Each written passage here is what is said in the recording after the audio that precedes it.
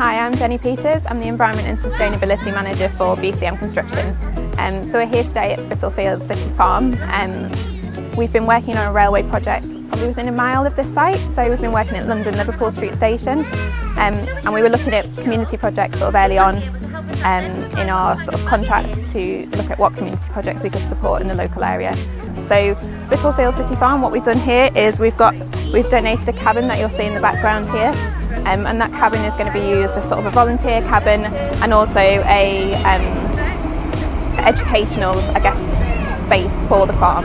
So the farm gets lots of obviously local residents and school children that come to the farm to sort of learn all about, I guess, farm life, but also sort of growing vegetables and that kind of thing. So it was really important for us as BCM to sort of support educational programmes as well. So as well as donating the cabin, we've also done some surveys here. So as a construction firm, we've been able to offer our expertise and provide a topo and a drainage survey which will allow them to further develop the site in the future. So again, leaving that sort of lasting legacy of a project for the community.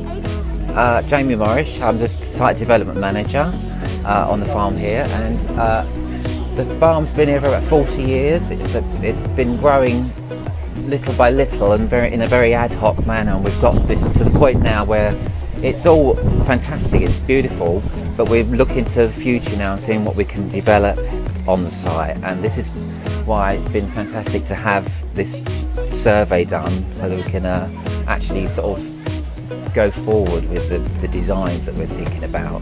We're going to keep this sort of hokey nature, so it's still a farm, and it's a great place that connects with all the community.